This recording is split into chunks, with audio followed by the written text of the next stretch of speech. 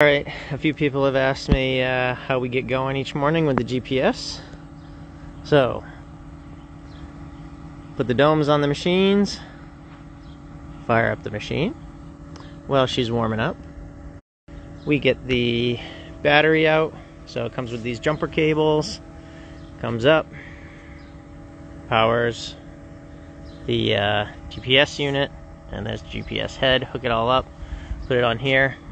Else, how are you doing your base posts? Or you can use a tripod over a known point, like right there, or on our longer duration projects we set this post.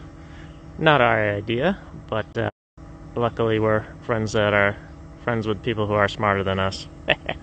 So teach us the right way to do it. Pretty awesome. So turn it on, let her warm up, and I'll show you next.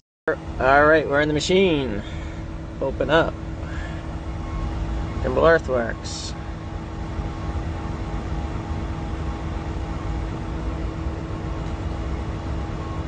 So this is not how it goes for the first time you set up the site.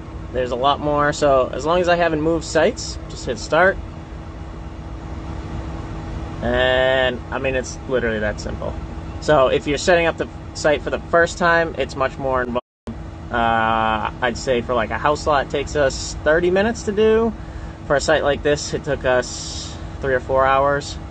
But then every day after that, basically come, throw the base on, throw the domes on the machine, fire it up, and I'll show you the last thing that I check.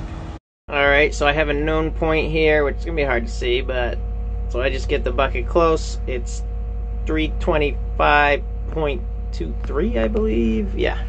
And then I just come over here, and that's giving me the elevation the machine is reading. And we know everything's right and set up. So we're good to go. Start digging. Yeah, it's pretty easy.